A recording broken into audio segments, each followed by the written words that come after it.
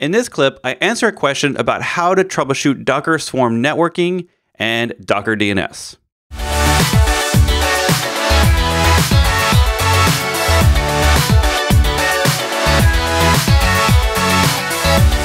right, so Derek has a question. Best way to debug networking issues with Swarm overlay when the DNS resolver is not behaving as is.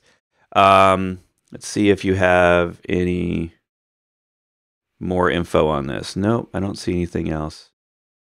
Okay, so a couple of things to start out. The way that DNS works in Swarm with the default overlay networking is that it's running essentially a DNS daemon that's namespaced to each container. So each container is getting different resolution, right? They're getting different names. So that it's not using the local host file anymore. That was something we actually used way back years ago with Docker 1.9, I think, or 1.8. Long time ago, 4 or 5 years ago at this point probably.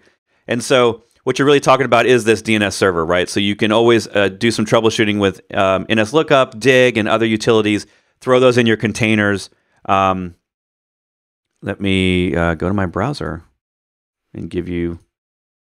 You may know already some of this stuff, so I'm just going to tell you that. Anyway, NetShoot is a general network troubleshooting utility for Swarm and Kubernetes, and it's essentially just a container with a bunch of Linux tools in it. So you can get that. I'm going to post this in chat, so you can get that one.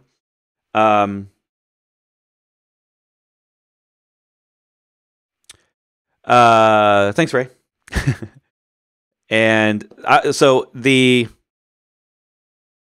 thing I do here is the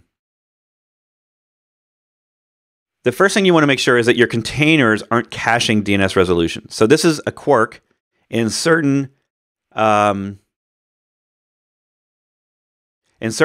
I'm trying to think out how to explain this. So let's say you're running a Node app or a Python app or something. And that app is doing DNS lookups in the app to find another thing.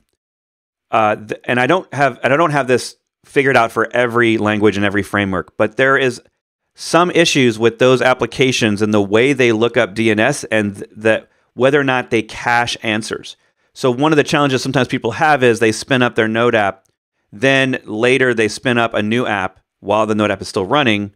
And I'm just picking Node. I'm picking on Node, but I don't know that Node has this issue. I'm just using it as an example.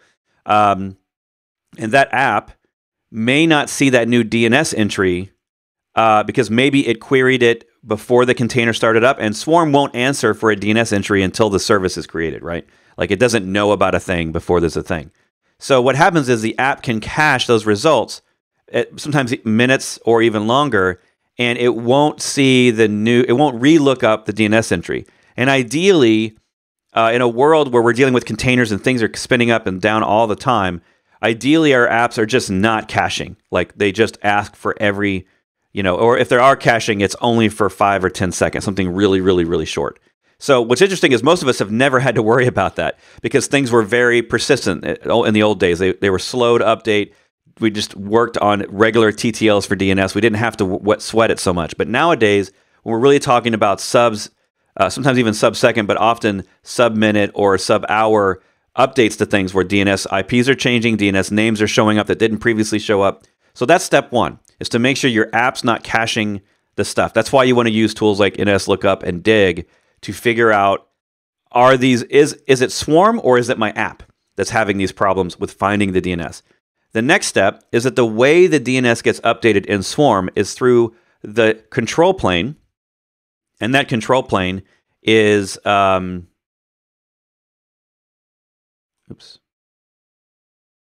control plane is really running something called a gossip network, and what that means is that these different nodes can update each other. They don't all have to wait on the official.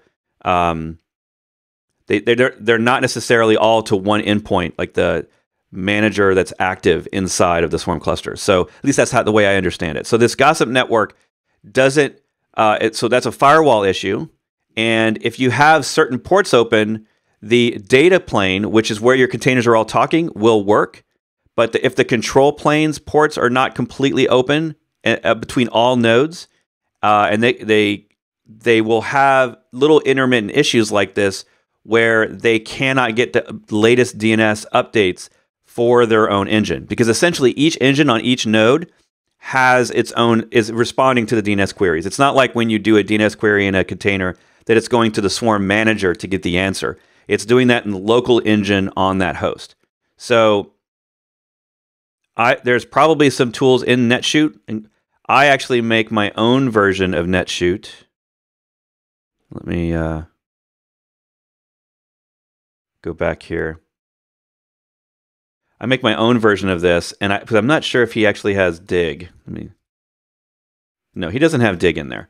And I actually make my own, which probably needs to be a little updated. I forked his, and I have my own NetShoot, and I think in mine, no, I don't have dig in there either. What did I add? I think I added in Vim. Oh, you know what? It's not going to be, some of these are going to be under different tool names underneath here. Well, crap. I don't remember what I added. I could probably look at blame and see what I did there. But anyway, I forked this. So you might want to fork the NetShoot, add the utilities you need. That's my point I'm trying to make, is you can make your own NetShoot with your own tools. And he has so many tools in there that I couldn't possibly use them all. But let me back up here. So, for instance, he's showing off Linux. This is Linux performance stuff, not so much related to networking. But he has started to put stuff in here for networking, because on the Kubernetes side, networking is starting to get more and more complicated as we start dealing with different networking plugins, service mesh, stuff like that that's affecting all the networks. So I would spend some time into this. So essentially checking firewall ports, and you can do that. I'm just going to search for it because I'm pretty sure I'll get it right on the first link. Second link. So I have a page here.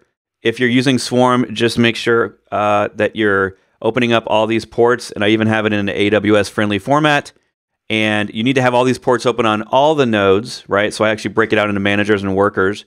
So I would, step one, see whether or not it's your app or it's Swarm itself. Step two, look at the daemon logs of all the machines to see if they're getting any errors about communicating with each other. Step three, make sure that all these firewall ports are open. And step four would mean you have to start diving in deep to, is it all nodes? Is it just sometimes? And essentially turning on the -D in Docker daemon to do debugging, and then looking at debugging logs. That's a whole nother area of troubleshooting that I won't unfortunately be able to do today, but that's the level you're going to have to go to. So I would do all these easy things first before I started looking at things like Docker daemon debug logs. The nice thing about Swarm is that because it's built in, a lot of it's, the logging and troubleshooting of it is really just troubleshooting Docker. Really what you're trying to figure out is, why does this engine that I'm on not resolve that DNS if that's in fact the actual issue?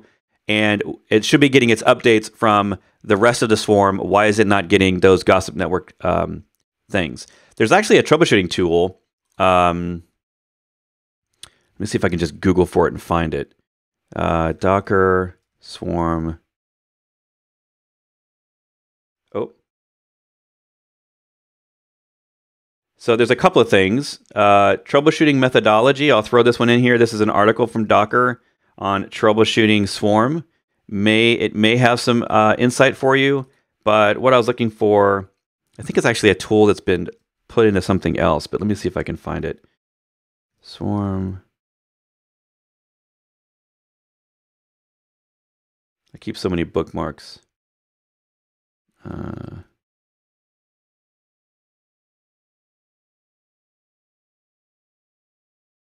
Ooh, here we go. This is the one I was looking for. Mark Church. Yeah, page moved. Yeah, it's over in lib network now. That's right. All right. So I'm going to give you this one, and this one gets a little hot. This one gets a little in depth, but essentially it's an interesting deep level troubleshooting tool for Swarm networking, and yeah, that's going to get you. Once you start diving into that stuff, you start to become a Swarm networking expert. But this is a potential tool that you can use. This one of the tools that the Docker team created to help them troubleshoot things going on. So that hopefully plus the swarm troubleshooting methodology page on the success site will get you farther down the road. That's all the info I have on that. So great question. Diving deep into that answer. Hey, thanks for watching. Remember to click subscribe and the notification bell if you want to know when I go live every week to talk about Docker and DevOps and take your questions. I also have other videos over here, or you could just go try to solve that Rubik's Cube you got at a conference last year.